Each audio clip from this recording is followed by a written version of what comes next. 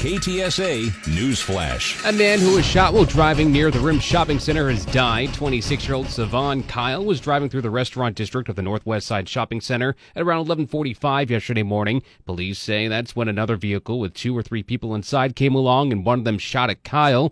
Kyle was hit, but his 8-year-old son, who was in the car with him, was not. Kyle was taken to a hospital but died of his injuries this morning. No one else was injured in the shooting, and police are still looking for the killers. Texas Senator Ted Cruz is calling the House impeachment inquiry a kangaroo court. They're going to impeach not because they have the evidence, but because they hate the president, want to do the election. Appearing on NBC's Meet the Press, the Texas Republican dismissed allegations House Democrats have made against President Trump and characterized the continuing impeachment inquiry as a baseless partisan attack. He accused Democrats of moving to impeach not because they have the evidence, but because they hate the president.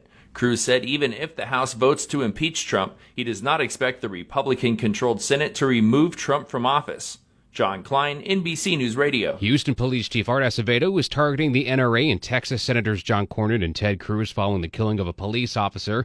Acevedo accused the Republicans of cowardice for not getting the Violence Against Women Act reauthorized, saying they don't want to take guns out of the hands of boyfriends who hurt girlfriends. Sure, you're either here for women and children and our daughters and our sisters and our aunts, or you're here for the NRA.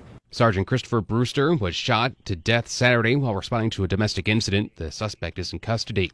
Former Vice President Joe Biden will be campaigning in San Antonio later this week. Biden's campaign said he'll attend a community event Friday, though the location has not yet been announced. Biden was last in Texas in September for a fundraiser in Houston and a rally at Texas Southern University. You'll have to sign up on Biden's website if you want to go.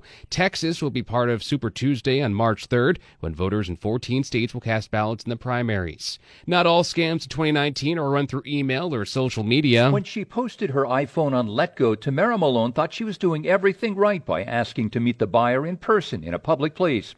In a Houston Starbucks, the would-be customer produced an envelope containing $700. So she counts it right in front of my face, puts the money back in the envelope, hands it to me. So I just gave her the phone. But Detective Shane McCoy says there's a big problem with the cash. If you look closely, motion picture use only. It's movie prop money. It looks very real, but is totally worthless.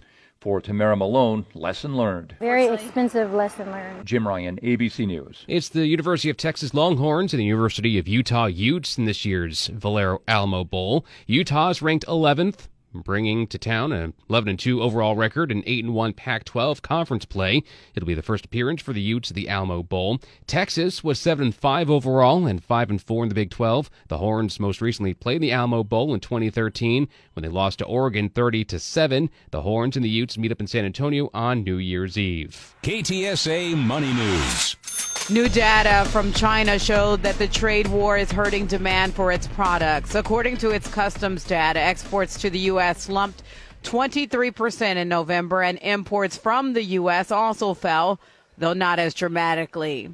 Former Federal Reserve Chairman Paul Volcker has died. He was 92 years old.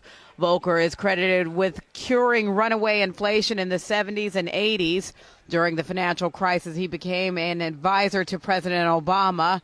His advice led to the creation of the Volcker Rule, widely prohibiting banks from prop trading from their own accounts. Some major Medicare costs are set to jump in January. The Medicare Part B standard monthly premium will rise more than $9 a month. Compare that to an increase of only $1.50 a month in 2019. The 2020 Medicare Part B annual deductible will rise to $198 per year.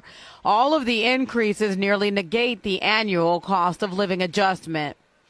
The Secret Service is issuing an alert to consumers to be on the lookout for counterfeit cash this holiday season. The agency is urging shoppers to check money they receive back from cash transactions. The Secret Service says things to look out for include foreign writing on bills or words such as replica or motion picture use only. And that's your CBSMoneyWatch.com report. I'm Diane King Hall. KTSA AccuWeather. This afternoon, times of clouds and sun. Warm day, high 76. Cloudy, breezy late tonight, rain and drizzle. Low 40 in the hill country, 45 along the Riverwalk. Clouds and some rain tomorrow. Winds will die down, high 52. Sunny on Wednesday, the high 61. I'm Steve Williams with your KTSA Stevens Roofing AccuWeather forecast. I'm Dennis Foley. Get news around the clock in 5:50. KTSA and FM 107.1. Get news anytime online at ktsa.com.